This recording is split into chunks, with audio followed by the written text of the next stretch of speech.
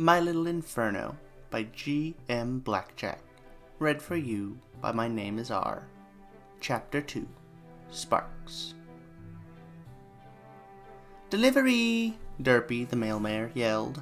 The grand doors of Twilight's castle slid open, the princess herself standing in the arches.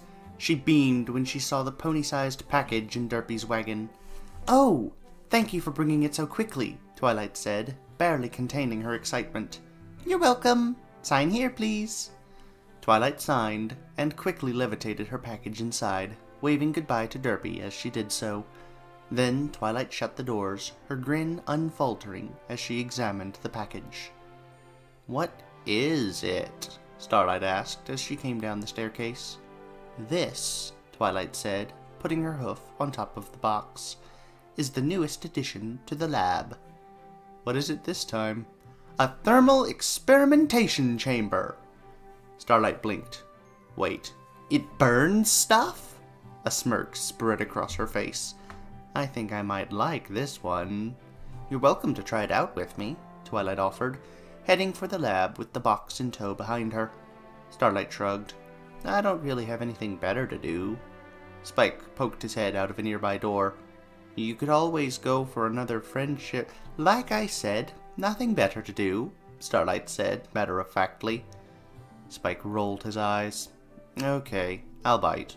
What's in the giant box?" "A thermal experimentation chamber," the two mares said in unison. "Are you trying to put me out of a job or something?" Spike questioned.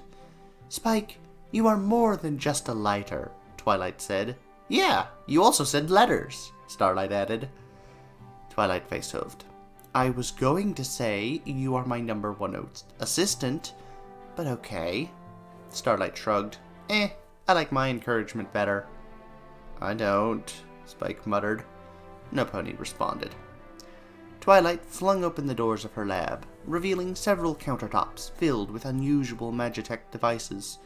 Her gigantic blocky computer sat at the far wall, continually printing out results from experiments on a long sheet of paper. Most of the tests were inactive at the moment. However, the Fig Newton's cradle was moving, the plasma ball was active, and Tribbles the hamster looked bored out of his gourd. All three tests still going strong. Owlicious was sitting in the middle of the room, sleeping on his perch. "Okay," Twilight said, setting the box next to an empty wall. "How to do this?" "The box literally says, 'Place next to an external wall and pull this tab,'" Spike observed. "Oh."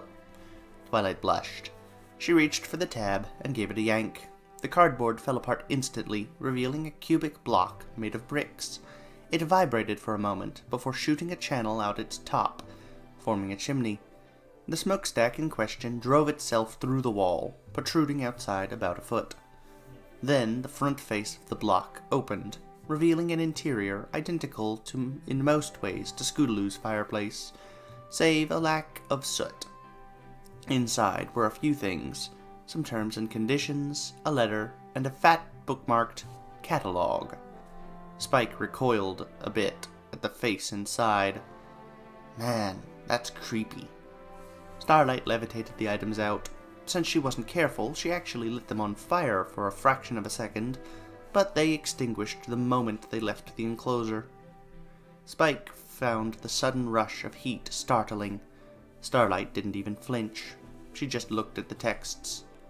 "Little Inferno Entertainment Fireplace?" she read aloud. "You got a toy?" Twilight narrowed her eyes. "It may be marketed as a toy, but it is a very resilient piece of Magitech machinery." "How do you know? You just got it." "Well, I was at Scootaloo's and she had one," Starlight smirked. "So it is a toy." Twilight rolled her eyes. "Just watch." She lifted a beaker off a nearby countertop and put it inside the fireplace. Then she touched it with her hoof, lighting the limb on fire. Slowly but surely, the glass began to liquefy. "Okay, that's pretty cool," Starlight admitted. Spike blinked. "You know, you always tell me not to play with fire." Twilight looked at the terms and conditions. Most was boring legalese, but there were a few guidelines. She looked at Spike and cleared her throat. Fire is dangerous and should not be played with outside the confines of the Little Inferno entertainment fireplace. Do not put artificial limbs inside the Little Inferno entertainment fireplace. Do not tamper or attempt to dispel the Little Inferno entertainment fireplace. Do not pry at the core. Use in a well-ventilated area and make sure the chimney is unobstructed before use. Spike shuddered. That face is still creepy. I don't know, Spike, Starlight said. I think it's kinda cute. Twilight blinked. Were you even listening to me? Yeah, don't be stupid, basically, Starlight said dismissively.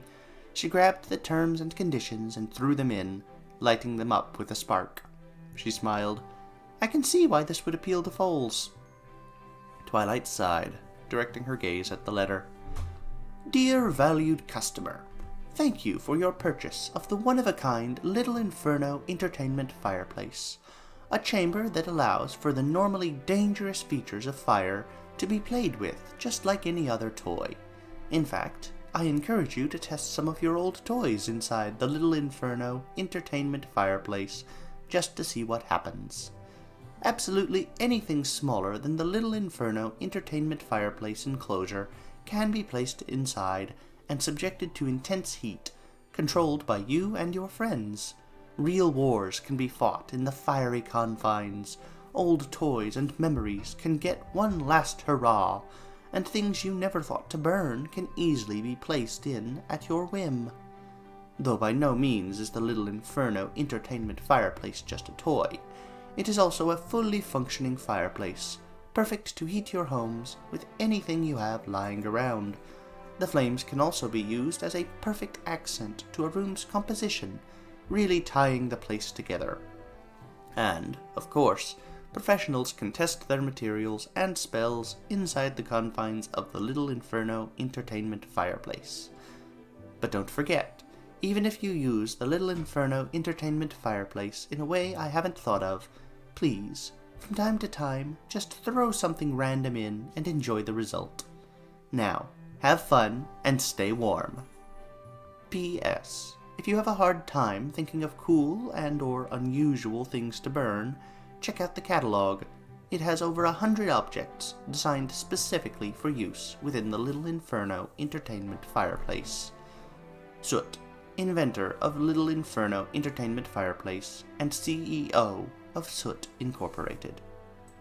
At the bottom of the letter was a little image of a black dragon wearing a monocle.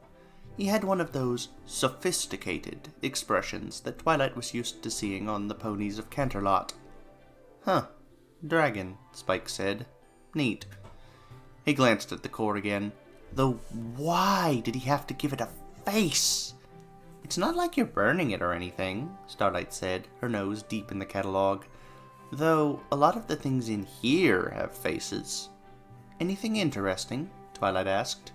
Insane rabbit plushie, more than a few bombs, mushrooms, a human doll, video game systems, gravity charms, a chainsaw thing, a camera, and... She blinked. A cup of coffee? Twilight pondered this for a moment. Those gravity charms sound interesting. I'll have to look at it later. Until then, time for science. She clapped her hooves. Now I can finally safely test the explosive properties of neutron rubies. Yay, Starlight said, still flipping through the catalog. This has a lot of weird stuff in it. Twilight said, delicately setting the orange-red form of a neutron ruby in a cup and sliding it into the fireplace. It glowed in intense, warm light. What in the world is a transsequenist robot? Starlight wondered aloud.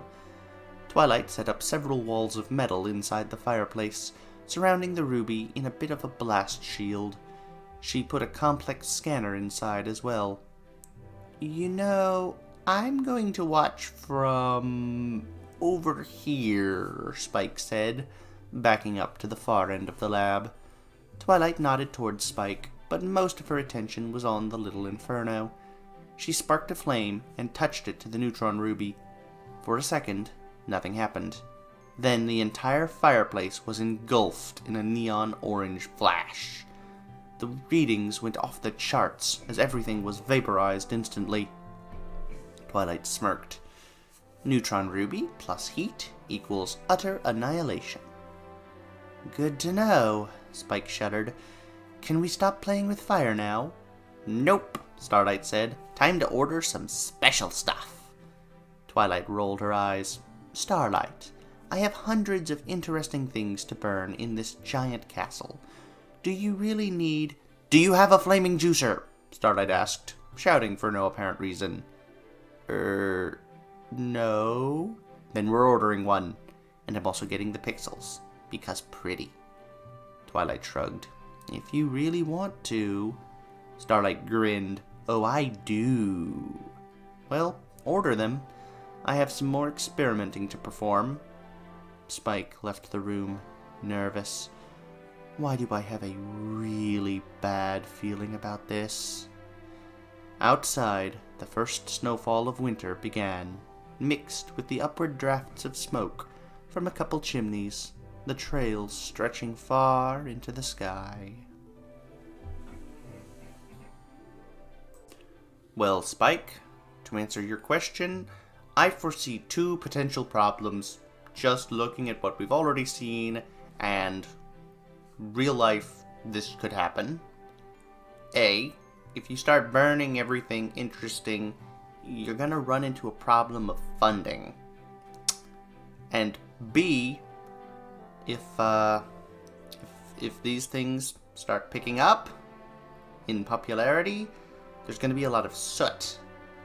And industrial London is a great cautionary tale as to what happens if you start making a lot of factory-type exhaust and don't do anything to control it. And it's not pretty. Anyway, thank you all for listening. I hope you had a pleasant time, and I hope to see you again next time. Goodbye, everyone. Have a pleasant day.